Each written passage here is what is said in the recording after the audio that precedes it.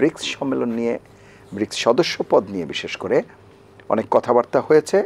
আজকে প্রধানমন্ত্রী সরাসরি বলেছেন যে আসলে সেভাবে তৎপর ছিলেন না সদস্য হওয়ার ক্ষেত্রে, বা সেই বিষয়টি আপনারা কিভাবে দেখছেন বা আপনি কিভাবে দেখছেন সেটি দিয়েই যদি আলোচনা শুরু করেন। ধন্যবাদ আপনাকে, ধন্যবাদ বিজ্ঞ আলোচক আমার সাথে রয়েছেন মমতাজ ভাই এবং আমাদের প্রফেসর সাহেব।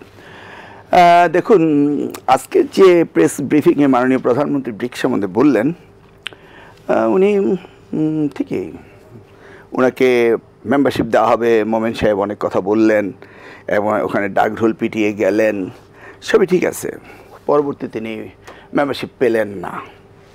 আসলে ব্রিক্সে যাওয়ার মতো বাংলাদেশের অবস্থান কখনো ছিল না এবং যাওয়ার চেষ্টা আগে থেকে করা হয়নি। এই জিনিসটা ডেভেলপ করলো যখন আমেরিকা আমাদের নির্বাচন নিয়ে, ওয়েস্টার্ন কান্ট্রিগুলো আমাদের নির্বাচন নিয়ে কথা বলছে, যখন এই মাল্টিপোলার ওয়ার্ল্ডে এই আফটার ইউক্রেন ওয়ার আর আমাদের এই সামনে ইলেকশনকে নিয়ে যখন বিশ্ববাসী কথা বলতে শুরু করেছে, অর্থাৎ পূর্বের ন্যায় 2014 ইলেকশন বা 2018 ইলেকশন, মিড নাইট ইলেকশন কোনোটাই মানা যাবে না, এমন একটা পরিস্থিতিতে উনি ডিপ্লোমেসিতে ইন্টারন্যাশনাল পাওয়ার হাউসগুলো এন্টি আমেরিকা, প্রো আমেরিকা এর মধ্যে একটা কনফ্লিক্ট উনি তৈরি করে ফেলেছেন।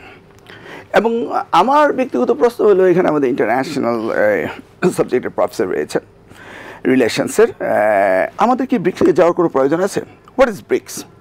ধরুন after the second world 1944-এ new ইয়র্কে ইস্ট রিভারের পাশে যে জাতিসংঘ হয়েছিল, সেখানে ইউনাইটেড নেশনস হয়েছিল। ইউনাইটেড নেশনসের আন্ডারে world bank, then World Health Organization, FAO, Food Organization, UNESCO Commission. There is a lot of organization, World Bank, United Nations under হয়েছে। এগুলি হচ্ছে বিশ্ব মানবতা, বিশ্ব অর্থনীতি, IMFO, whatever you name it, এই জিনিসগুলো তখন সৃষ্টি হয়েছিল যে ইউনাইটেড নেশনসের চার্টার্ড মেম্বার কান্ট্রিগুলোর তাদের ক্রাইসিস মুভমেন্টে এগিয়ে আসা।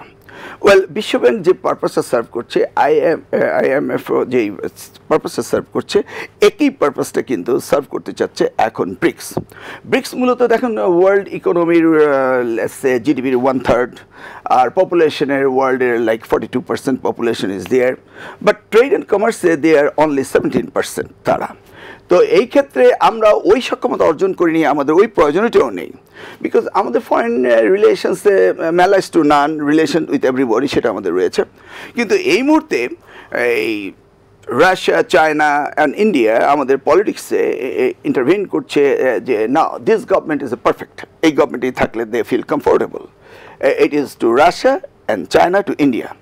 On the other hand, American government বলছে যে নো, হিউম্যান রাইটস ভায়োলেশন হচ্ছে এবং ডেমোক্রেসি প্রপারলি প্র্যাকটিস হচ্ছে না, এবং এই দেশটি ইন্ডিপেন্ডেন্ট হয়েছিল গণতন্ত্রের জন্য, এখানে গণতন্ত্র বেসিক্যালি নেই, তারা এই কথাগুলি বলছে। সেই জায়গাটি এসেই এই যে অর্থনৈতিক যে সমৃদ্ধির জন্য যে আরেকটি জোট, counter to the world bank, IMF, সেই জোটটা যে চায়না করছে, সেটাতে উনি যাচ্ছেন দেখাতে যে আমরা আরেকটি জোটে আছি। ডিপ্লোমেসিতে strengthening our country is good, যেমন ইন্ডিয়া আমেরিকার সাথেও রয়েছে, অন দ্য আদার হ্যান্ড তারা ব্রিক্সেও রয়েছে। কিন্তু প্রবলেমটা হয়ে দাঁড়ালো ইন্ডিয়া এখন আমেরিকা যা বলছে তা শুনছে। আগে আমেরিকা ইন্ডিয়ার চোখে বাংলাদেশকে দেখত, এখন আমেরিকার চোখে ইন্ডিয়া বাংলাদেশকে দেখছে। সেই ক্ষেত্রে ইন্ডিয়ার বেস্ট এনিমি ইজ চায়না, আবার অপরদিকে China is our good friend, invest করছে, except the তিস্তা ব্যারেজ প্রজেক্টটা দেওয়া হয়নি, ইটস টু ক্লোজ টু গজলডুবা, মানে ইন্ডিয়ান বর্ডার, তিস্তা ব্যারেজ, আর বাকি সব প্রজেক্টগুলি তারা করছে। তো ইন্ডিয়া চাচ্ছে যে no more China, as America want the same. তো এটাও যদিও 5টি কান্ট্রির মধ্যে, ফাউন্ডার কান্ট্রির মধ্যে 3টি কান্ট্রি আমাদের পক্ষে ছিল, কিন্তু ইন্ডিয়া বলেছে যে যারা স্যাংশন পাওয়ার সম্ভাবনা আছে তারা যেতে পারবে না। তার মানে this is the point, sanction পাওয়ার সময়। তো India nose better then us our politics.